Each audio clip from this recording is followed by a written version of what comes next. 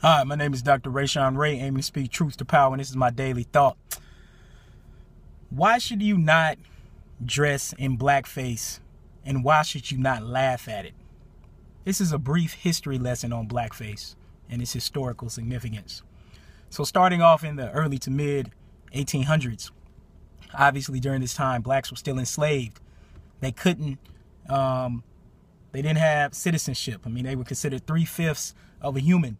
And so when plays and performances started to continue to gain currency in the United States, what happened at that time was that that didn't mean that blacks were absent from film. And so what they would do, or as film kind of started to take off, obviously with into the 1900s with Birth of a Nation.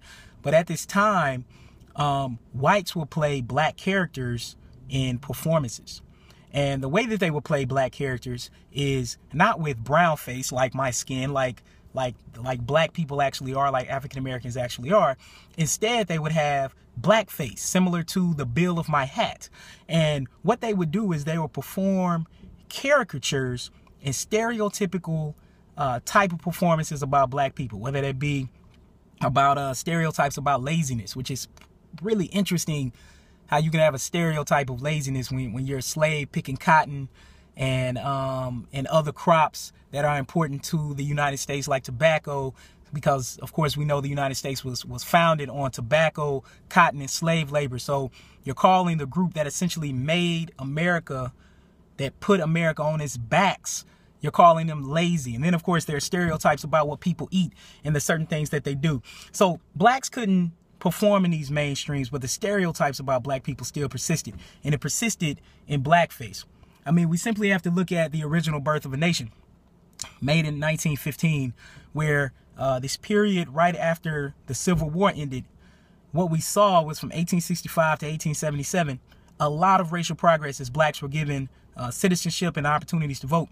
Then all of a sudden we entered the period of the nadir, where all of a sudden we saw blacks' rights be restricted and relegated. And then, of course, we saw the implementation of Jim Crow laws. So part of the original Birth of a Nation was to show what would happen if we keep letting black people lead. And of course, this is just a narrative that's persistent. I mean, whether it be about the Japanese or the Chinese, or about Native Americans and even Irish and Germans. And this was kind of before their transition when they became white. And so we fast forward to current times. We've continuously seen blackface pop up, particularly on college campuses at parties that fraternities and sororities perform. And we've seen a lot of this. I mean, we've seen for example, take Clemson University.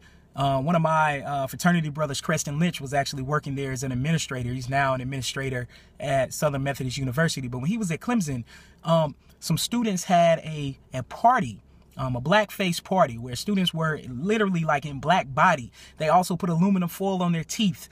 They also patted their behind. So very stereotypical caricatures. Then they taped 40 malt liquor bottles to their hands with duct tape. And then they were like, oh, we were just playing. It was all in fun. But then it gets dicey because they did it on MLK's holiday. You really have to question stuff like that. And then, not just on college campuses, but I mean, we see it kind of writ large when we look kind of across the board in neighborhoods, whether that be in Memphis or other places where people are actually hanging caricatures who are supposed to be black from trees. Some of which are supposed to be the president of the United States, President Barack Obama. This is why all of this is highly problematic. And then, I mean, it even goes into the federal government. So you had you had Homeland Security, who they have a Halloween party every year. And one year they gave the best costume to a man who got in brown face, actually brown body, but donned a prison outfit and dreadlocks. I mean, and people think that these sort of things are funny. More recently, we've had people dressing up as Trayvon Martin. More or less having the gunshot wounds on his body, as if we are trivializing the fact that a grown man shot and killed a 17-year-old boy who wasn't doing anything wrong. And of course, this goes into other groups as well. Native Americans. We can look at the stereotypical caricatures as it relates to Muslim Americans and other individuals. And so stereotypical cultural appropriation is pervasive and dripping in racist ideologies and images for blacks and other groups. So this is the bottom line. If you see somebody in blackface, give them a brief history lesson. Or maybe some people just want an excuse to be racist. And so while some people are saying that it's funny,